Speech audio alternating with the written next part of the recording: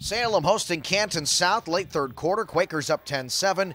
Canton South's quarterback drops the snap and picks it up for a nice strike to wide receiver Jake Janiska, 32 yards. Wildcats on the move.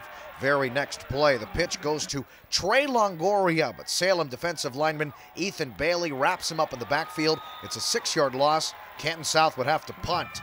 Fourth quarter now. Salem up by just one, facing 3rd and 13. Cooper Bezzaretti takes it up the middle for the first down. Salem runs out the clock and comes away with a victory, 10-9. The Quakers are 4-0.